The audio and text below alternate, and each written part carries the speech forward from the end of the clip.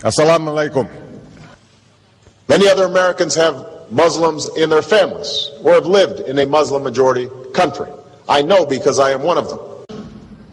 But my father came from a Kenyan family that includes generations of Muslims. As a boy, I spent several years in Indonesia and heard the call of the azan at the break of dawn. I have known Islam on 3 continents before coming to the region where it was first revealed. That experience guides my conviction. You're absolutely right that John McCain has not talked about my Muslim faith. As the Holy Quran tells us, the Holy Quran teaches that, the Holy Quran tells us, and the Holy Quran also says, we will convey our deep appreciation for the Islamic faith, which has done so much over the centuries to shape the world. I would like to speak directly to the people and leaders of the Islamic Republic of Iran. Your great and celebrated culture. Over many centuries, your art, your music, literature, and innovation have made the world a better and more beautiful place. We know that you are a great civilization, and your accomplishments have earned the respect of the United States and the world. I also know civilization's debt to Islam. It was Islam at places like Uluzala that carried the light of learning through so many centuries, paving the way for Europe's Renaissance and Enlightenment. It was innovation in Muslim communities that developed the order of algebra, our magnetic compass and tools of navigation, our mastery of pens and printing, our understanding of how disease spreads and how it can be healed. Islamic culture has given us majestic arches and soaring spires, timeless poetry and cherished music, elegant calligraphy, and places of peaceful contemplation. They have fought in our wars, they have served in our government, they have stood for civil rights, they have started businesses, they have taught at our universities, they've excelled in our sports arenas, they've won Nobel Prizes, built our tallest building, and lit the Olympic torch. And when the first Muslim American was recently elected to Congress, he took the oath to defend our Constitution using the same Holy Quran. In ancient times and in our times, Muslim communities have been at the forefront of innovation and education. Islam is not part of the problem in combating violent extremism. It is an important part of promoting peace. The enduring faith of over 1 billion people is so much bigger than the narrow hatred of a few. In the United States, rules on charitable giving have made it harder for Muslims to fulfill their religious obligation. That's why I'm committed to working with American Muslims to ensure that they can fulfill zakat. It is important for Western countries to avoid impeding Muslim citizens from practicing religion as they see fit. And I consider it part of my responsibility as President of the United States to fight against negative stereotypes of Islam wherever they appear.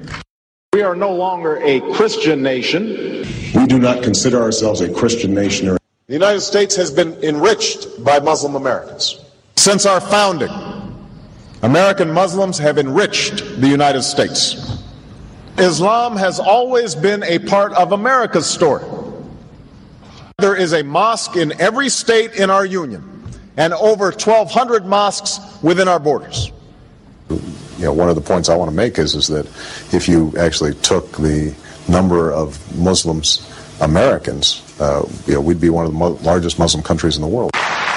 Let there be no doubt, Islam is a part of America. He did bow to the Muslim king, while he did not do it to the British Queen of England. And by bowing, he showed the world that I am subservient. I do bow down to you as a Muslim king, something no other president has done with Saudi Arabia.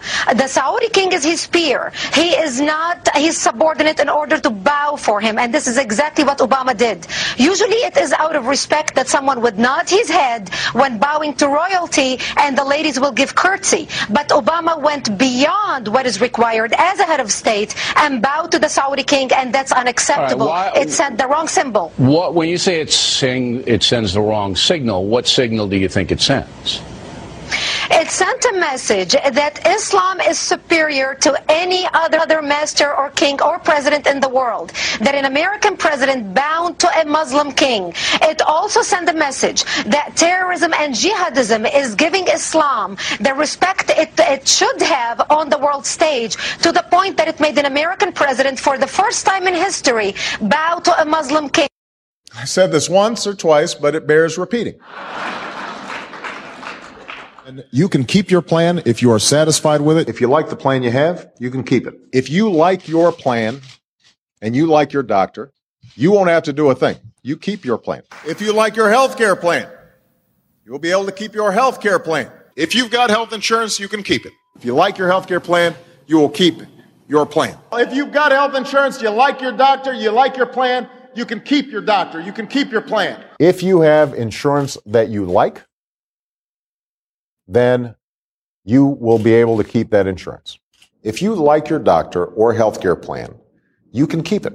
If you like your healthcare plan, you can keep your healthcare plan. If you like your healthcare plan, you can keep your healthcare plan. If you like your private health insurance plan, you can keep your plan. If you like your healthcare plan, you can keep your healthcare plan. If you like your private health insurance plan, you can keep it. If you want to keep the health insurance you got, you can keep it. If you like the insurance plan you have now, you can keep it. And if you like your insurance plan, you will keep it. So if you like your plan, you can keep your plan. If you like your plan, keep your plan. If you like your current insurance, you will keep your current insurance. If you like your plan, you can keep your plan. If you like your plan, you can keep your plan. If you're happy with what you got, nobody's changing it. Well, look, Jackie, this is something that I've struggled with throughout my presidency. The problem is that, I'm the President of the United States. I'm not the Emperor of the United States. My job is to execute laws that are passed. And Congress right now has not changed what I consider to be a broken immigration system. Mm-hmm. And what that means is that we have certain obligations to enforce the laws that are in place, even if we think that in many cases the results may be tragic. If you've been successful, you didn't get there on your own. You didn't get there on your own. I'm always struck by people who think, well, it must be because I was just so smart. There are a lot of smart people out there. It must be because I worked harder than everybody else. Let me tell you something. There are a whole bunch of hard-working people out there. If you were successful, somebody along the line gave you some help. There was a great teacher somewhere in your life. Somebody helped to create this unbelievable American system that we had that allowed you to thrive.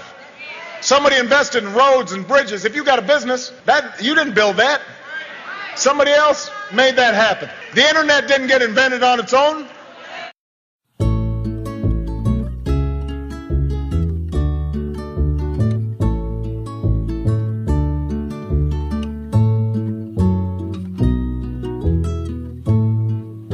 Barack, the magic Negro, lives in D.C. The L.A. Times, they called him that 'cause he's not authentic like me. Yeah, the guy from the L.A. paper said he make guilty whites feel good. They'll vote for him and not for me 'cause he's not from the hood. See, real black men like Snoop Dogg or me or Farrakhan have talked the talk and walked the walk, not coming late and won. Oh, Barack, the magic Negro, lives in D.C. The L.A. Times, they called him that 'cause he's black but not authentically. Barack, the magic Negro, lives in D.C. The L.A. Times, they called him that 'cause he's black but not authentically. Some say Barack's articulate and bright and new and clean. The media sure love this guy, a white interloper's dream. But when you vote for president, watch out and don't be fooled. Don't vote the magic Negro in, Cause I won't have nothing after all these years of sacrifice. And I won't get justice. This is about justice. This is about justice. It's about buffet. I'm gonna have no buffets. There's not gonna be any church contributions. And there ain't no cash in the collection plate. There ain't gonna be no cash money, no walking around money, no phoning money. Now he